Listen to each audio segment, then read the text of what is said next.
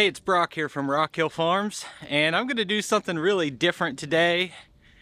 And we're going to take a walk around my property, and we're going to talk about what you can control in life, and stress, and just some of my thoughts on things like that. And if you're not interested in it, you can skip this one and come back tomorrow. I'll be running a tractor.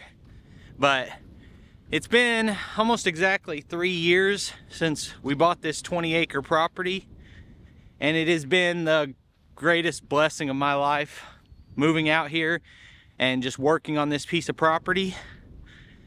And I came out this morning, you know, I shut down my business I'd been running out of that shop, and that business was what provided us the opportunity to get a beautiful property like this. And I shut that down about 3 or 4 months ago, and it's been kind of a stressful time period.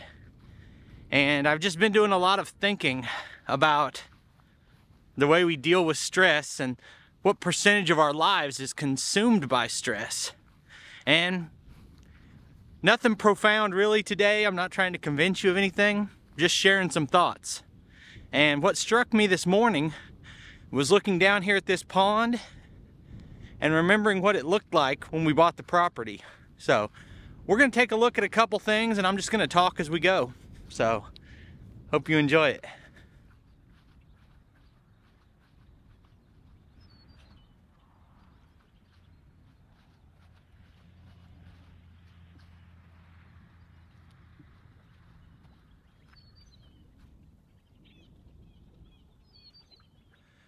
So when we bought the property, the edge of the pond, well, that side of the island is still the original pond bank. So you can see how it was shaped, that it came out and just dropped off, and then it had a gradual run out from there. But that continued across here and all the way up. I've cut this bank back quite a bit further. And then we had a leaky dam back there that was causing all the water to seep out onto my neighbor's property. And so we spent a lot of time this summer trying to fix that. But, you know, as I'm talking about it, that's kind of a metaphor for what I'm saying in the video as well, is there are a lot of things I can't control. Even a pond, I can't control whether that leaks or not. And I can't control whether it fills up, as every morning I anxiously look down here to see if we've got more water or not. And that's out of my control. But we can take a lot of satisfaction in life from the effort we put into something more than the result sometimes. I put a lot of effort into making this pond bigger, sealing the leak, adding the island, aerating the water. And all of that, the aeration, I added 2 different types of aeration. That's designed to make it a better habitat for fish. And I think all my fish died. I can't control that. I can only try. But we've been out here the last few weeks and a couple times in the fall, and we're not catching any fish like we did last year. So it's just how it goes.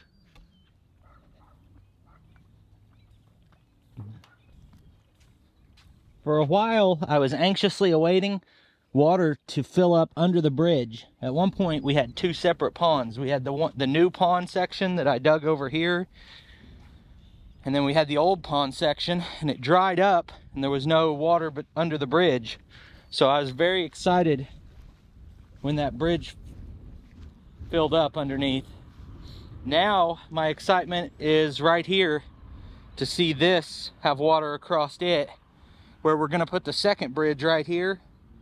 But this was the initial little trench I dug to let water run across from the old pond into the new one on that little gully. It's supposed to rain today, so maybe tomorrow morning will be the first morning in a year when I can look out here and have water across the whole thing. So we'll see. So like I was just saying about the pond, the only things we can control in our lives is our effort and our attitude. I can't fill the pond with water, but I can have a hopeful, positive outlook on it, and I can put effort into sealing it, and then I have to accept the results. And the tendency in life is to say, oh, my pond's gonna leak, it's never gonna fill up, and just, I can't control if that fills with water. So every minute that I spend having a negative thought about what's gonna happen with the pond is wasted energy. And what I've found is, over the last 3 months, I've tied myself into knots worrying about things that haven't happened. And if you think about your life and say, well, how did you spend the last month? Well, I mostly spent it being upset about things that weren't real. Because if you're worried about something and stressed about something and it never happens, then you've ruined your experience here on this earth over something that isn't even real. Here's another one I'm really proud of. So, we cut grade. You can see the grade up there is probably 10 foot higher than it is where we're standing now. And that grade, we cut all of that out of this hillside with my tractor and a Mini X that I rented. I planted grass seed over here after we got it all graded out. You can see pieces of shingle that blew off the roof of the house. I need to get out here and get all that picked up. And we set these giant construction blocks here to build it on. Here's a failing. I got 3/4 of the way down the building, filling these pockets in with concrete, and then never finished them. So I need to get back out here and do that. But walking out here this morning and looking at the pond and looking at the Quonset hut and looking at this hill really made me appreciate what's happened in the last 3 years since we bought this and what we've accomplished. This was a real challenge with how steep it is up there, to come down here and to try to make this into an area that I can just mow. I pulled sod off another piece of the property and laid here, and it's all dead right now, but this is going to come back. And then I put this little trench in here to try to divert water out, and grass will grow on that. So back to deep thoughts with Brock as I walk around and look at this property. And to continue on what I was saying about worrying about things that aren't real or haven't happened yet, and how much time I personally spend doing that. It's not like an on-off switch where you can just say, well, I just won't worry anymore. It's a lot tougher than that. But any amount we can distance ourselves from being stressed about things that are outside of our control is a benefit to our lives. So here's another example. This is the one that trips me up because I've been able to kind of quit worrying about a lot of things, but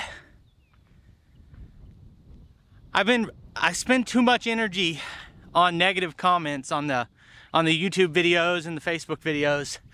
So here's an example.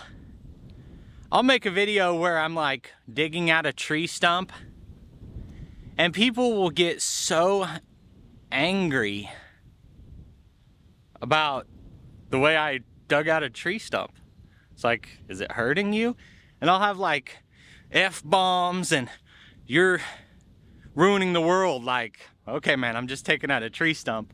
And this is the real key of what I want to say. Anything that you let control your emotions, you are giving that thing permission to control your life. So what's the most important thing in your life? It's the amount of joy that you can experience and spread to other people. And spending your time on this earth in a joyful state of mind and enjoying your time here is something that should be precious to us, and we should be guarding that, and we should be moving out onto a property like this so we can enjoy time in nature and enjoy working outside.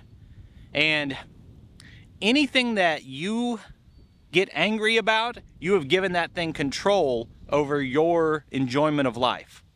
So if you're running late to a doctor's appointment and the person in front of you is driving 50 in a 55-mile-an-hour speed limit zone and making you drive a little slower yourself, and now you're going to be late, if you allow that to make you angry, then you're starting your day and you are saying, what will decide my enjoyment of my life? And then you can make a list of things that will decide your enjoyment of life.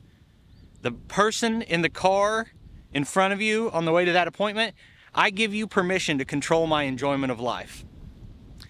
Random person watching my video and making a comment, I give you permission to control the quality of my life. So, I know a lot of you guys probably aren't out here looking for philosophy from me, but the more things we can let go of, you know, and if you don't want to be late, you have control over your effort and your attitude towards that. You can leave early, and you can also say ahead of time that I know in life things happen that I don't want to happen, and I'm not going to be mad. You know, we all get mad sometimes, but any amount of control you can exhibit over that, over your attitude, is going to make your life better, because getting mad at the person driving in front of you doesn't hurt them. It's kind of like not forgiving someone, they say, is like taking poison and hoping it kills the other person. It doesn't. It only hurts you. So any amount of control you can take over your own emotional state, I think is one of the best gifts you can give yourself. So sorry for making a different kind of video and for rambling so long. I just wanted to share a few thoughts. I appreciate you taking time to watch. I'll put links on the screen to a couple more of our videos, and I'll see you next time.